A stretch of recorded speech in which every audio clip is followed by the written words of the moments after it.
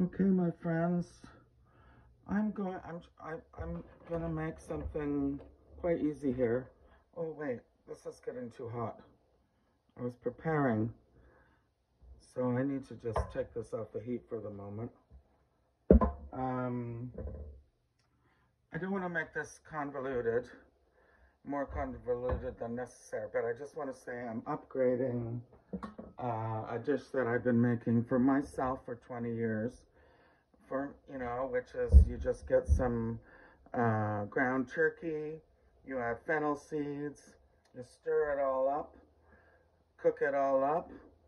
You cook some orecchiette, sounds like and looks like an ear, and then you throw that in the pan with the turkey, cooked turkey, and add a little pasta water and some Parmesan to get it creamy, and that's a dinner, done. But I'd like to use, but I forgot, you use broccolini. You cook the broccolini with this, after the spaghetti's been cooking, or the orecchiette takes 10 minutes. So after it's cooked for about 7 or 8, you throw in the broccolini, known in the United States as broccoli rabe. So I'm just going to use the broccoli. We're doing something different and a little more elevated. We're going to toast pine nuts. Just keep your eye on that. And we're going to make a pesto out of the broccolini. So I know I'm taking off about 2 inches at the bottom. And those are going to cook in the water. And you don't really need to chop them or anything at this point, but you do need a bath of cold water or ice water. These have been resting in the cold bath, so they're already cold, but you're basically going to blanch them. So I need to get that going. Oh, see the smoke? Okay. Those are done. The pine nuts are done. If they're brown like that on one side, you don't need to brown them on the other side. Turn that off.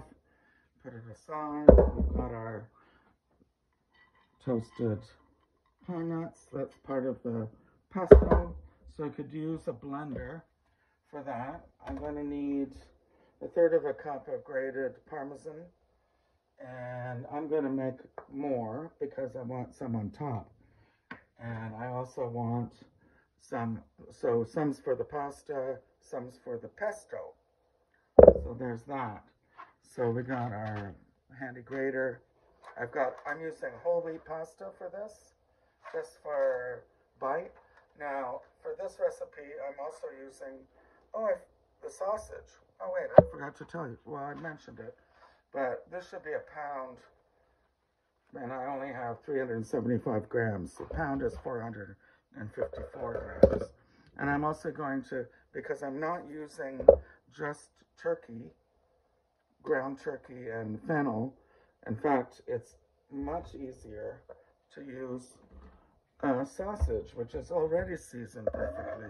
And if it's Italian, it already has fennel and it already has pepper flakes. But I'm using, hold on. I'm using mild sausages, and this pack was 500 grams, so I want to get a ratio of nearly 1 to 1. The pasta is not quite a pound. It's not 454 grams, and this was over a pound, so I took out one of the sausages, and I'm freezing it, and this is mild. So that way I can add as much spice as I want or as little as I want. So the next stage, okay, that's off. We cut the ends off our broccolini. We toasted those smell, the aroma is lovely. And we're going to we're going to boil the water, and we're going to blanch. When that's ready, we're going to blanch, when that's boiling, we're going to blanch the broccolini, and then we're going to put it right back into the really cold water. Ice water is preferable, but I'm just using cold tap water because our tap water is nice and cold already. And then we're going to continue. And so it's not going to be very complicated. It's just a little more complicated than when you just make, say, orecchiette with turkey and fennel and broccolini. That's the upgrade. We're turning the broccolini into a pesto. And because it's a pesto, I'm not using orecchiette, I'm using whole wheat pasta for flavor, and because I know that, you know, the orecchiette really holds the meat, but now we're going to have a sauce. So a lengthy pasta like spaghetti or linguine will hold the sauce. And these we're going to cut into quarters, and you'll see what 1/4-inch pieces or 1/2-inch pieces, and we'll see how it goes. So I'm waiting for the water to boil, which will take a while because we're going to use the water, and I filled it up to near just below the handles, but we're going to save the water and cook the pasta in the same water that the broccoli is blanched in, and that's to save time. Okay, we'll be right back. Okay, folks, the water's boiling nicely. I'm not going to salt it yet, although I could. Anyway, I'm going to throw all of my broccolini in there, and it's going to blanch for 1 minute, and you'll know when it's blanched because it'll become very bright and green in color. It's already bright in color, but the timer's on my phone and I'm using the phone to record, so now I'm just going to keep the cold water running because we want to get this right into an ice bath. And normally I don't bother. Well, I usually bother with the ice, but right now I'm not going to. That looks really quite beautiful.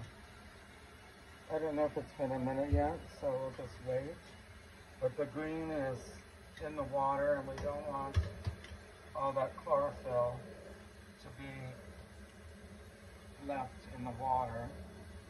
We want it in the greens. So some of these are very big, and I didn't cut them down. So I'm just going to keep cooking. Oh, now I have my water up. That feels like, sorry folks, that feels like it's been a minute. So let's throw it in the water to cool it down and fix the green into it. Now we're going to save this water to cook the pasta in. But first we need to make the pesto. So turn that off, move this over, and then we're going to get our, we have to do 2 things. First we're making the pesto, which means getting the, for me it means getting the food processor out. And for the other, for another way means bringing your blender out. So we have the nicely, let's just test it. Oh yeah, the stems are, look, the stems are bendy. So you can blend that up and make a pesto. I will be chopping these a little bit before putting them in, just to help it along the way. But I think if that was a minute, perhaps a minute and a half, that's pretty firm. But you know, we're just, you go by your sense, you want them to be green. And I'm gonna wipe off this water. We're going to make our pesto, and then we're going to chop up some sausage. I forgot to mention that normally for this I would use turkey sausage, which makes it a little bit more health smart. So heart smart, more healthful. But I couldn't find any, so I'm using mild Italian sausage. But I do recommend using, if you have a turkey sausage, finding Italian turkey sausage style, Italian style, because it has all the seasonings and you already included, and you don't have to add all those extra spices. So that's it for now. We'll be right back. Okay, folks, it's time to make the pesto. I have the food processor out. Not everything's fitting in the frame, I noticed. And so I'm trying to do better, but this is still hot. And I don't want to burn another wooden thing. So I'm just going to cut the broccolini into 1-inch pieces to, to start it, get it started. And especially with the stems, which are full of flavor, but I blanched them. Maybe I didn't blanch enough, but it doesn't matter as long as they puree. So that's the goal, the ultimate goal. The first goal is to get it chopped roughly with the pine nuts. Where are the pine nuts? Oh yeah. That was 1/3 cup, if you remember. I use a bunch, like just the bunch of broccolini that you get. So I didn't really weigh it or test the ratio. So for that reason, I'm going to use an entire 1/2 cup of Parmesan. Maybe I'll reserve some for the sauce, and I'll definitely shave some over the top. Notice we don't need garlic or fennel seeds because we already have meat that is seasoned. Okay, where's the lid? Right. So, first we're going to just pulse this out.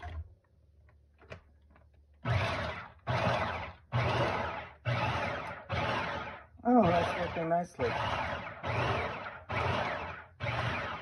So I did blanch the broccolini.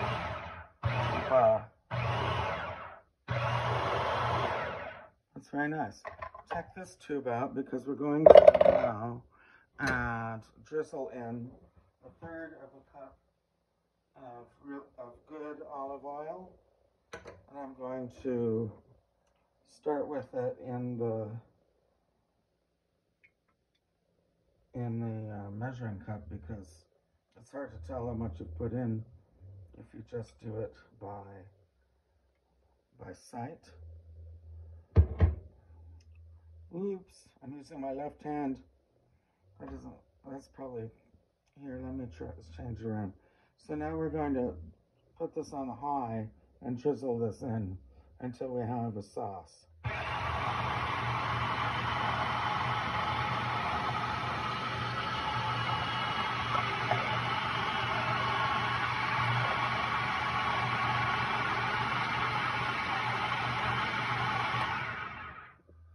Well, it's not a sauce yet.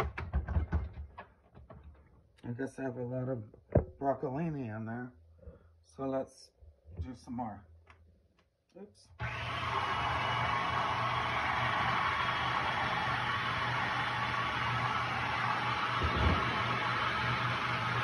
Now we're gonna add some salt. Kind of 2-finger pinch. And I'm gonna add a 1.5-finger pinch of pepperoncino, dried red pepper flakes. And we're gonna keep going. I'm gonna go on low.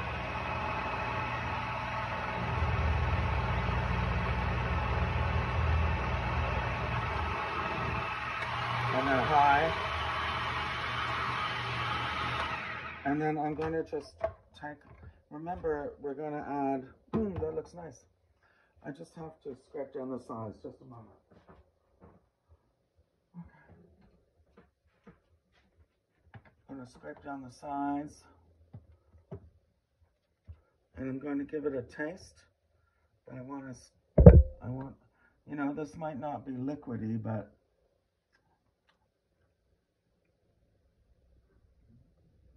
that's nice. Remember, it's a bitter green, right? Well, there's some pieces of pine nut that didn't get chopped. I didn't get the whole I didn't get it all chopped. I don't know. I'll add a little more oil, but the thing is we're going to loosen it up with pasta water, so let's not get crazy with the oil for now. I want to blitz this again at high speed. And you can see the motion, shows that there's liquefaction.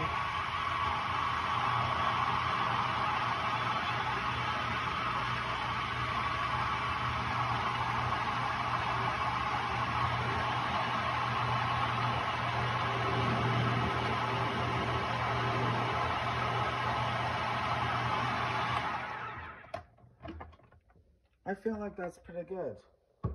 Not everything has to be. Well, I'll whiz it one more time. Not everything has to be uniform. But it's the flavor that counts, and I really enjoyed that flavor. It's quite mild, milder than you would expect, considering that Broccolini broccoli rabe is considered a bitter green, and the fact that I'm using red pepper flakes. So that's good. Looks really fresh. Looks kind of like the basil one you might, we're mostly familiar with. Basil pine nuts. There's like a little tang, just a little. And it's bright green, and it's a good consistency. And so now we're going to save that, and we're going to move on to cooking got my water here. I got to make room.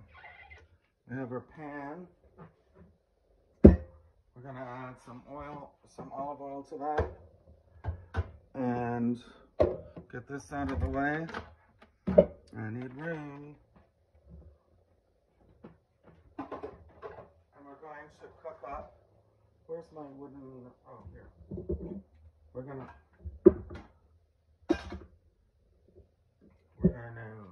slice up our sausages.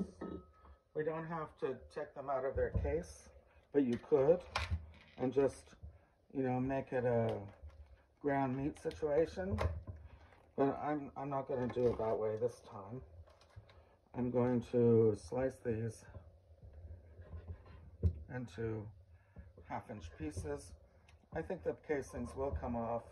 They're already coming off. And you're kind of going to have little meatballs. So we're just going to do that. I'm using a large skillet. Pour some olive oil in there, and then we're going to cook these for 5 minutes. I think. I always think that it's going to be like 7 minutes, and it turns out it ends up being 4 minutes. So it's up to your oven or your stovetop. And that's where we're going to proceed. These are already seasoned. You can see herbs. You know that everything's in there is good. Well, I know because I've eaten these before. And it's good flavor. And we're going to continue. We're just going to do that. And I'm going to have them cooking when I come back to you. Okay, folks. It did only take 3 minutes. And I'm turning it off. That's the meat. They look like little meatballs. Probably I cut them into 1-inch slices. You don't want to overcook them. I'm going to move, and in their service of time, why it should be quick and easy, you have to get your boiling water going. I'm going to take this off the heat, put that back on, turn this one off. I only have one large element here, so you can pour some of this grease off later. I don't know where to put it. Hold on. I want this to be out of my way. I'll pour the excess oil off. If this was turkey, you probably wouldn't even have that amount. But, to keep in the interest of time, we're going to salt this water that's already come to a boil, like that. We could have salted it before with the broccoli, but I didn't, because I added the salt to the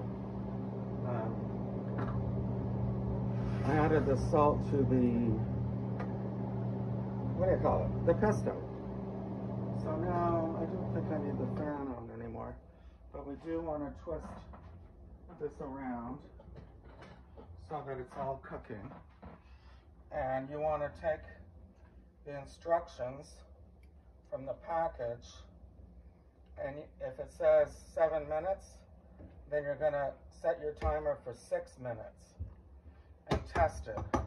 Or you could test it at 5 minutes. But we want to continue the cooking in the pan. And we're also going to save cooking liquid from that.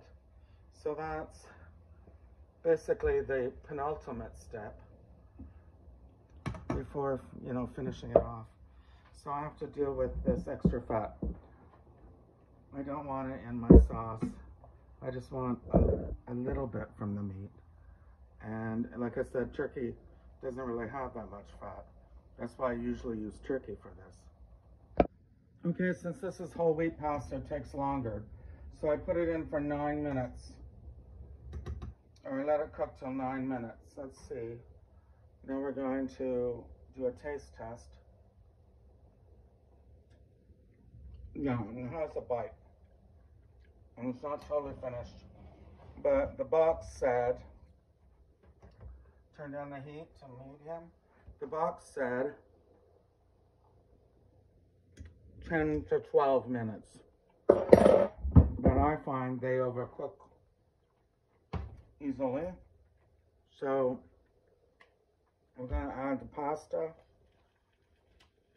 to the pan with the... Okay, well, I'm making a disaster here. Hold on. What you could do, now, I'm just going to save a cup and a half of water. That's 1 cup. Okay. And drain the pasta. I don't want to burn the pasta with the meat because I'm too slow getting it out with tongs. What a waste that would have been. Okay, so put that back on. Put all the pasta in like that. Stir it up with the meat. That's going to sort of deglaze the pan, which has a lot of flavor. We're going to add a little water. Remember that this was on high and now for the water, and now it's on medium, but it's not yet on medium. So now we're going to add the pesto. We'll heat it up later. I need to get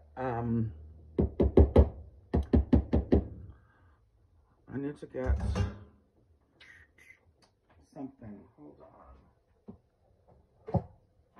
Yes, a spatula. We're going to add all this delicious flavor. That's going to become the sauce. And it's going to meld with the pasta water, which now has starch in it and also some salt. And we should be flying. All that concern about ratio of pasta to broccoli or meat was unsubstantiated because I ended up having more pasta than meat, when in fact the metrics said the opposite. So we put it back on. Gonna add a little more of that. We're gonna keep mixing until the pesto is creamy. So the water and the heat and the cheese. I'm gonna add a little more cheese to this.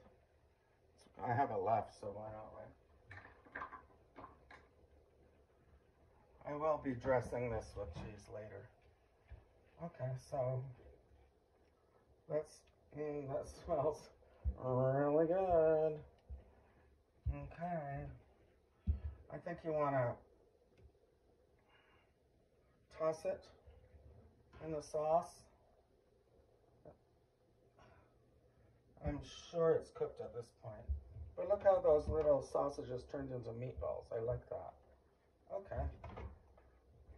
Sauce is saucy. Leaves a space on the bottom. So I'm going to, I keep flipping the same part. I want to flip the other part. So, I don't know. That's enough for 6 people. So maybe this isn't just for single folks. Anyway, it's done.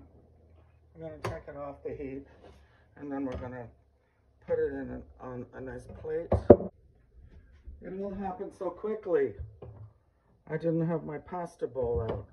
So basically what you want to do is twirl some up, put it in your pasta bowl like that. Get the meatballs on top like that, as many as you would like. I realize you can't see this, but I don't want it to overcook. So make sure you have the sauce and the meatballs you like, and then get your grater out. Grate some more. Makes it look pretty. Maybe add another 2 meatballs. I don't know. I'm hungry, so why not? Remember, this is whole wheat pasta, so it's hearty as well. So that's quite beautiful. Now, what do I want to do? I want to take a photo. Can you even see that? There's only so much room I have. Just want to wipe it down. Take pride in your work. It's really pretty, really delicious. I'm not even going to add parsley or anything. Doesn't need it. Just going to take a nice photo. There we go. Easy, kind of gourmet.